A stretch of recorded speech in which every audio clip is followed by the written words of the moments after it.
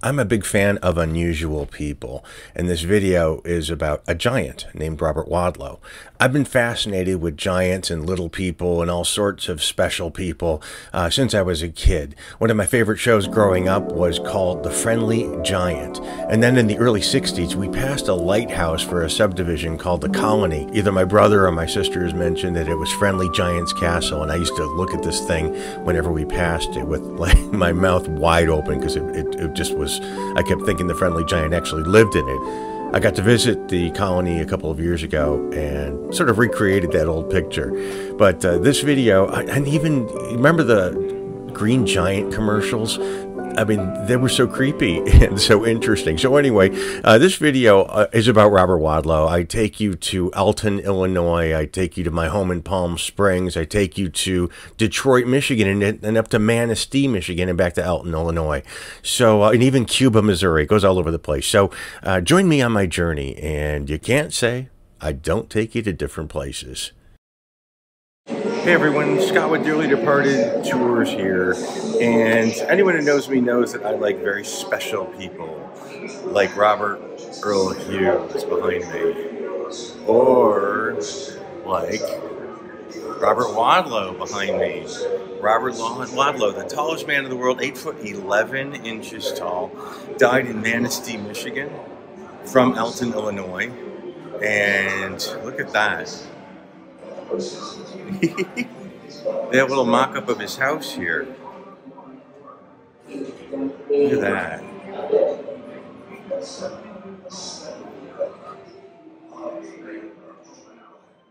This is my Robert Wadlow collection of ephemera having to do with Wadlow's life and death. Now this is an autograph I found when Wadlow was doing his shoe store promotions. He would hand out these cards and they'd be autographed. Now usually they were autographed on the reverse side of it, so that's what makes this one just a little bit unusual. But that's a real Robert Wadlow autograph. These are x-rays that I bought on eBay. I don't know why. I spent like, I don't know, 10 bucks on these things. They're just photocopies of his hand and of his skull, which is just weird, I guess. These are items from the Statler Hotel in Detroit, and that is where he stayed before he died. My brother gave me that swizzle stick, and I forget where I got the matchbook from. And you can see this this cute little sideshow toy set.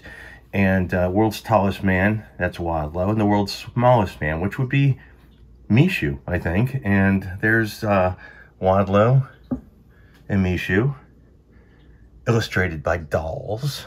And that urn actually is the real Mishu. If you saw my last video, you saw that we have his actual cremains, and we are currently raising money to have him inurned at Valhalla Cemetery in North Hollywood. And there you are. Now, these were articles that I collected from, again, they were eBay. I look for Wadlow stuff all the time. One of his a toothpick holder of his came up a couple of years ago. I really regret not getting that. And very recently, a luggage tag came up, and I just didn't want to spend that kind of money on it. But I really regret the toothpick holder. But these are the Alton newspapers from when he died. And when his funeral was held, this memorial card was handed out to guests for friends and relatives. Robert Pershing Wadlow, 1918 to 1940, still on record as the tallest man in the world, the tallest human being on Earth, still in 2023. And this is a magnet that they sell at Ripley's, believe it or not. I'm sure that Wadlow family sees nothing on those. Those statues are everywhere, though. You'll see a couple of them in this video. And this is an interesting brochure for Robert Wadlow from Alton, Illinois, where the Robert Wadlow Museum is, and it's closed down. And I don't know what they're going to do with it. It really is quite annoying because I made contact with them and they were going to open it up for us when we went there, when Jordan and I were there. And they just never returned our calls. So the Robert Wadlow Museum is still all locked up. It would be nice to be able to see it. And these are 2 items. I believe that he used to hand these things out when he did his personal appearances. And this is just a little notebook that I got.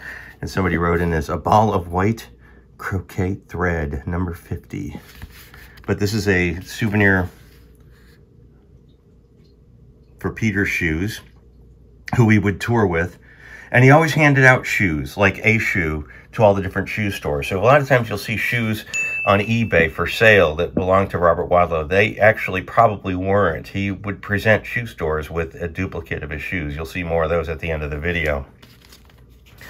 And these are, I guess, apparently the real size of his shoes right there. 8 foot 11.1 inches. So we're going to delve into the life and death of Robert Wadlow today.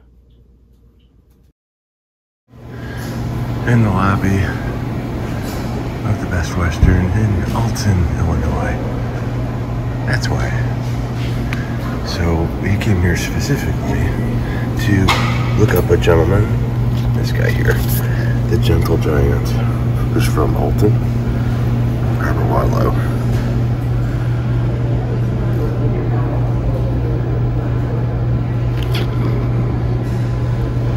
8 foot 11.1 inches when he died in Michigan. So there is a tribute to him in the lobby here because he's probably one of the most famous Alton residents. There he is. So we're going to see today all the locations relevant to Robert Wadlow. This cutout is life size. So off to see Robert Wadlow's Alton.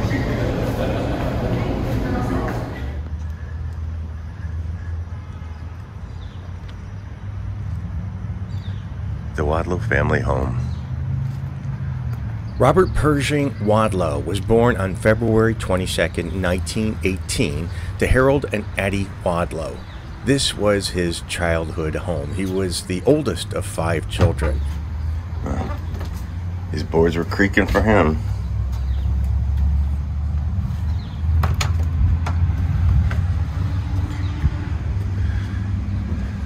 Now, before they moved the house here, they would have had a completely different view out front, that's for sure. He was born weighing 8 pounds 6 ounces, and at 6 months he weighed 30 pounds. The ultimate diagnosis for this issue was a pituitary gland disorder. He continued to grow at a fantastic rate. By kindergarten, he was 5'4".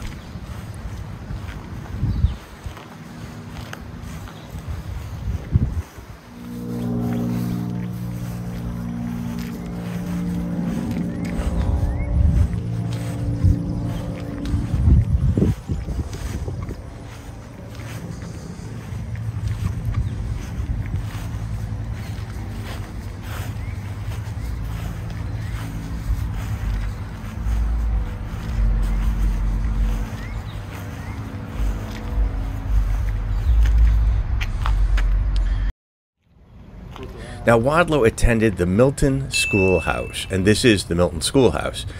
They had to make a special school desk to accommodate him. Luckily, on the day that we were there, some renovations were going on and the doors were open, so we were able to get a peek inside the school where Robert spent some of his younger years.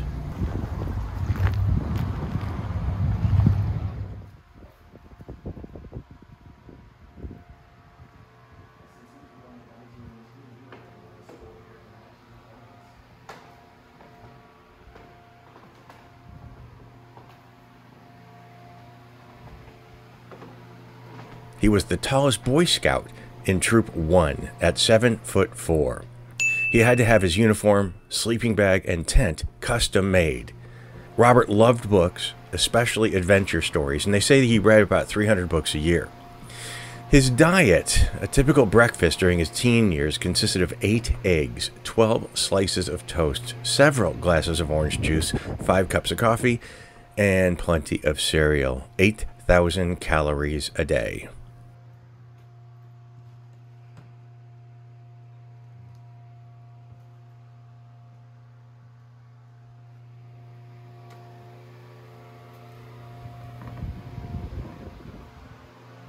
By the time he was 8 years old, he was 6 foot 2.5 inches tall and weighed 200 pounds.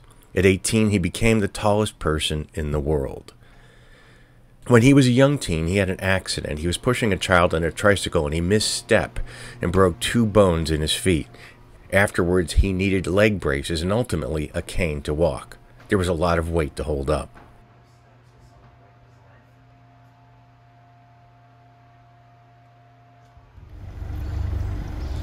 His family eventually settled in this home.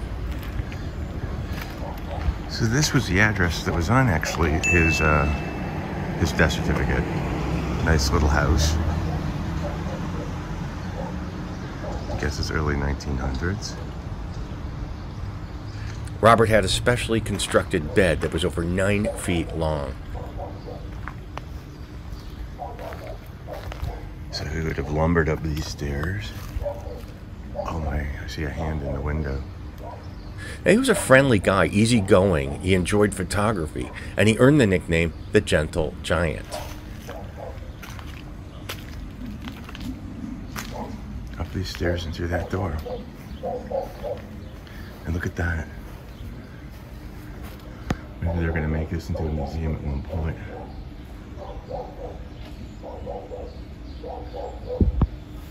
The neighbors are certainly a good guard dog. He didn't mind the crowds that formed wherever he went. One thing he didn't care for was the questions about what he ate, and he especially grew tired of people asking him, "Hey, how's the weather up there?"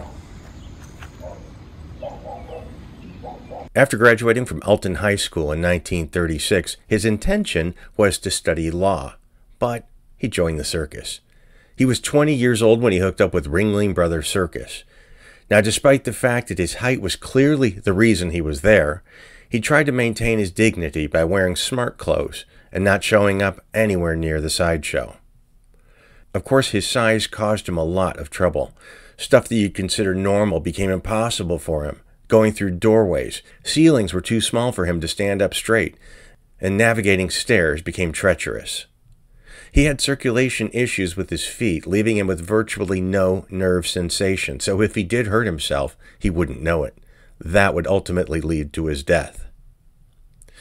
Robert had a problem getting shoes that would fit him because he grew so quickly, so they had to be custom made. They cost about $100 a pair. Now, this caught the eye of a shoe company who struck a deal with Robert. He would be a paid representative for the shoe company, traveling around the country promoting the brand. He traveled with his father in a car, and the car had to be specially modified basically by removing the passenger seat so he would sit in the back and he could extend his legs. He would often distribute a replica of one of his shoes to various shoe stores around the country. We're in Cuba, Missouri, in front of the Hayes shoe store, and Jordan told me about this mural. This town is filled with murals. And one of them is in this shoe store, and it was for Robert Wadlow, who came through town on one of his promotional tours. And so we talked to a police officer who explained that there is one of his shoes in here. So we came over here to see his shoe. And of course, the day we're here is Saturday, and that's the day it closes. But you can look in there, and you can see the picture stand up, and behind him is a cabinet, and I'm sure his shoe is in there. The officer said his mother met him here and said he was just a really sweet guy, and we talked about what a tragedy he is. Maybe I can go around to the other window and see.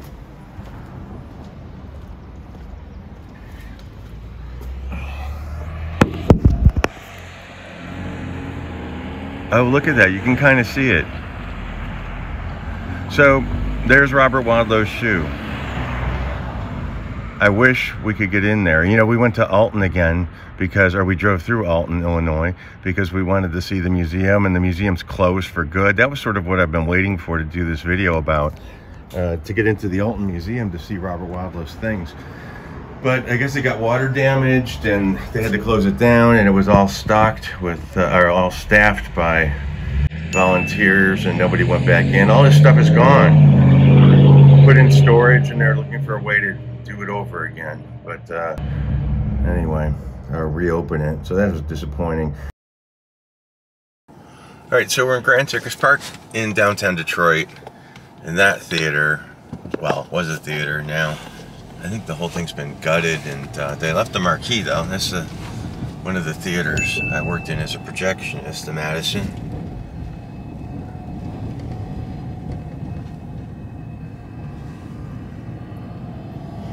That's the old, God, what was that called? Grand Circus Theater, I think. I saw the Eurythmics there a couple of times, and B-52s. It was called the Grand Circus. But this area is called Grand Circus Park. And around the corner, well, this is a circle, so I'll show you where the Statler Hotel was. And the Statler Hotel was significant because it's where Harry Houdini was living at the time of his death, which was here in Detroit, where he was staying. And it was also where Robert Wadlow stayed when he was in Detroit, before he went up to Manistee.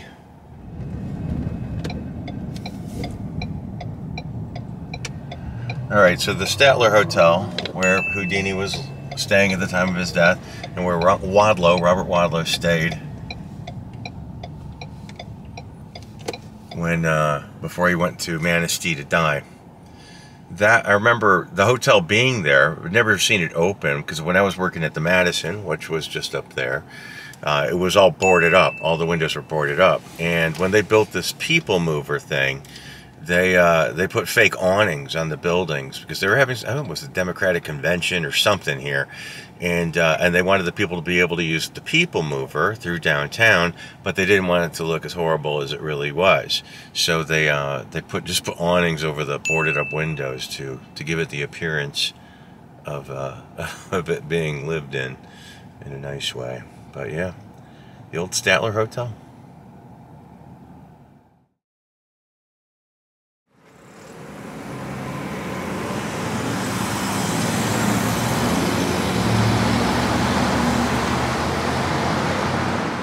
This is one of the items in my Robert Wadlow collection. It's a memo book that he would give out when he was doing his appearances, when he was a representative for Peter's Shoes.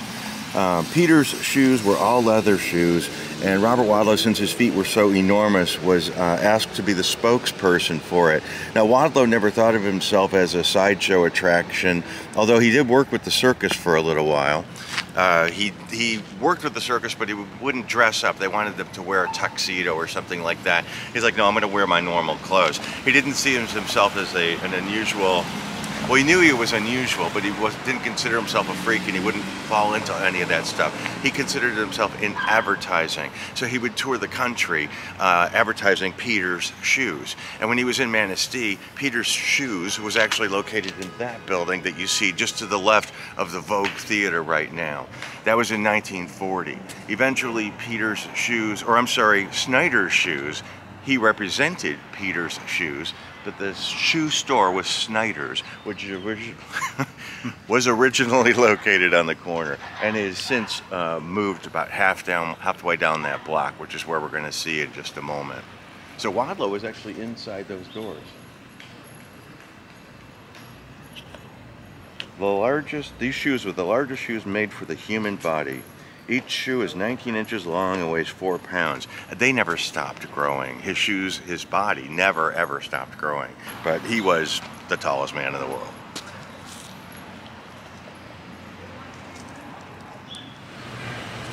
So this was the original location of Snyder's Shoes. Next to the Vogue Theater.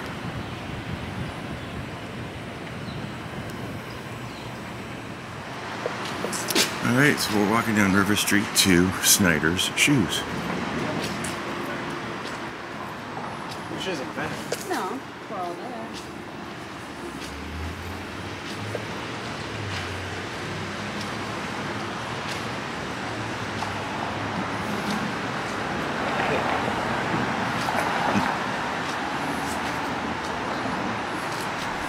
The people inside the shoe store couldn't be more kind. They were happy to speak to us and let me shoot some video inside, and shared with us the scrapbook that they have of Robert Wadlow and his stay in Manistee. Because he was in our, he came, so he was our 4th of July parade. The National Forest Festival. Is that every year on the 4th of July? Mm-hmm. That's neat. Yeah, it's a National Forest Festival. So he came here on, you know, as one of those promotional events. Yeah.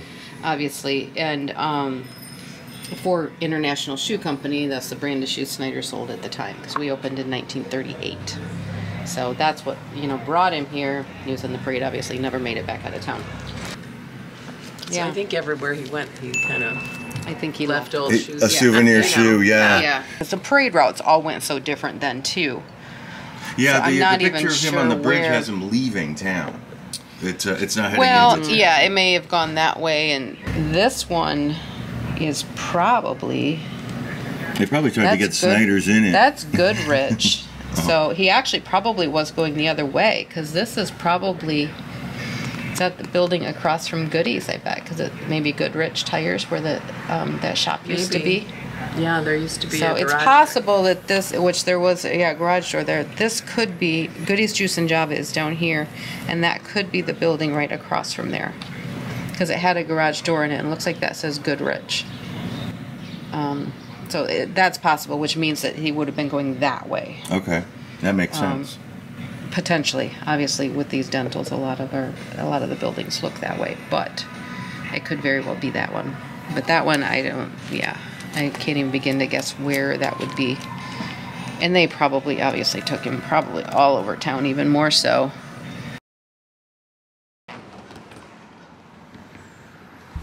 After some searching, we were able to locate the actual route of the parade. There's one photograph of Wadlow in Manistee. We're on the drawbridge right now, actually, in Manistee. And there's one picture of Wadlow, and there's a distinctive building behind him. And we went up and down Google Earth looking for that building. And we're crossing the drawbridge, and Troy goes, oh my God, that's it. And it is. The building behind Wadlow is actually that control tower for this drawbridge. So the picture of Wadlow in Manistee is actually him in the back of a truck heading in this direction. So the parade was down there on River Street, and he would have been coming back in this direction. And that photo was snapped right there, and he continued on in that direction. So I don't know where he was heading, but the parade must have been over, so probably back to his hotel, which is where we're heading now.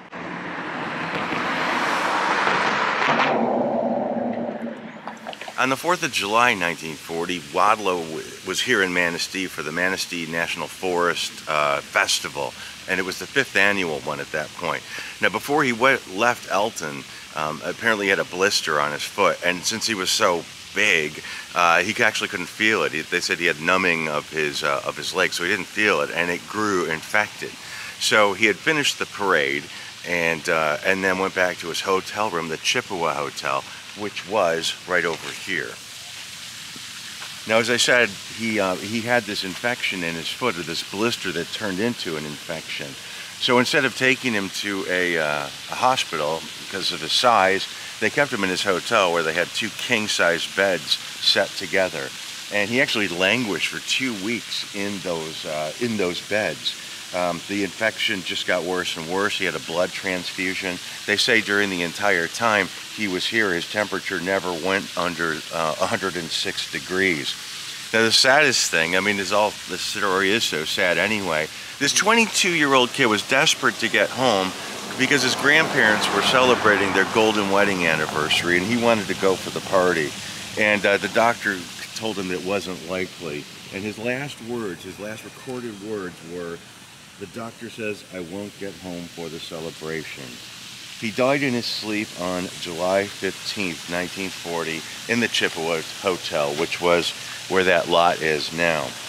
Now, the following day, his body was on display at the Bradford Funeral Parlor, where an estimated 600 people came from out of town to see him and viewed his body before it was loaded onto a truck. A special casket was made at the Travers Casket Company, and his father accompanied Robert's body to Elton, Elton, Illinois, where he had where his funeral took place. Now, the hotel itself was around until 1985. It was it was in bad disrepair. I guess vagrants were hanging out. There was graffiti.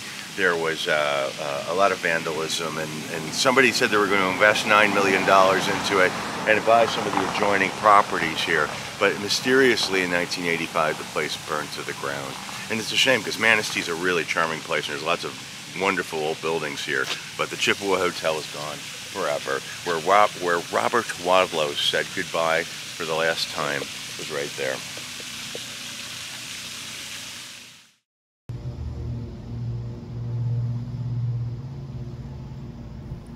The Streeper Funeral Home in Elton, now called Elias, Kallal, and Schaff, drove all the way to Michigan to pick up Robert's body.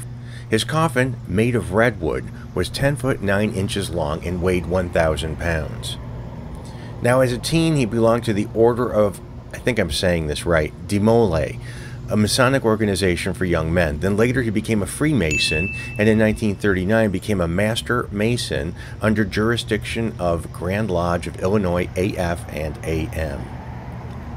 While his body was on display here for about 28 hours, it's said that over 33,000 people viewed his body. July 19th, 1940 was the funeral. A crowd estimated at 1,000 jammed near the funeral home where the services were conducted by Reverend W.L. Handbaum, pastor of the Main Street Methodist Church where Robert Wadlow was a member. The chief of police estimated that about 5,000 people heard the services through loudspeakers. It took 12 Masons and 6 undertakers' assistants to carry the casket. Flags were at half-staff at public buildings along the mile-and-a-half route from the funeral home to the cemetery. Robert's casket was so large, it couldn't fit in any vehicle.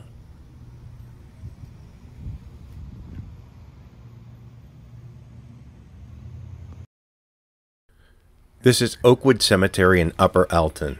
Masonic services were conducted graveside. His burial vault was steel reinforced to discourage souvenir hunters.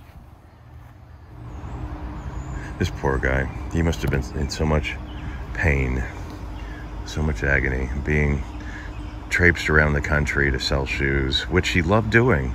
He loved being around people. I guess it's better than being locked up in a bedroom here and not be able to do anything. So for 22, he saw a lot and did a lot, but boy, sure was limiting.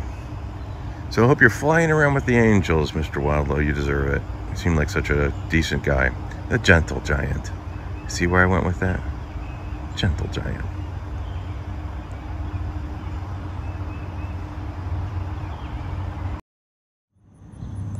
Walking in someone else's footsteps.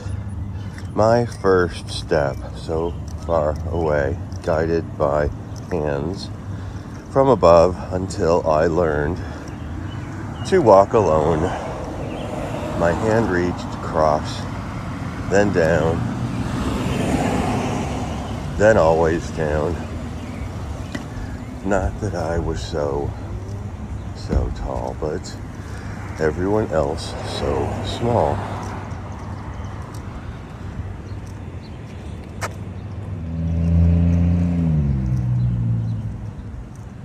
And there's the man.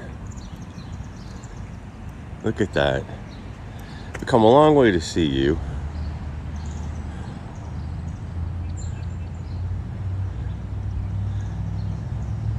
All 8 foot 11.1 inches of you.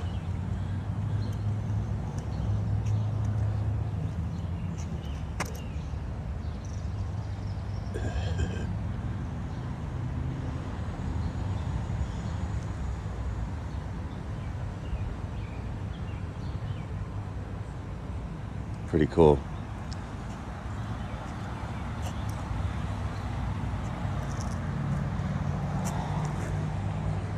Let's have a seat. Replica of his chair. I want his chair. I want the real one.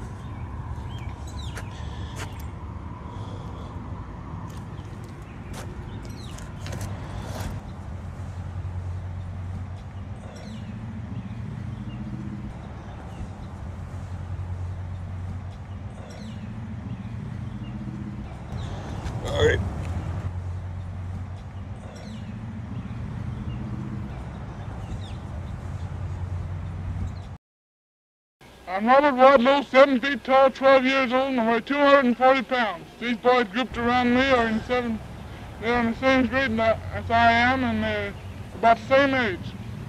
When I grow up, I hope to be a big man like Lindy if I can get a plane big enough. By the way, my size of my shoes are 25.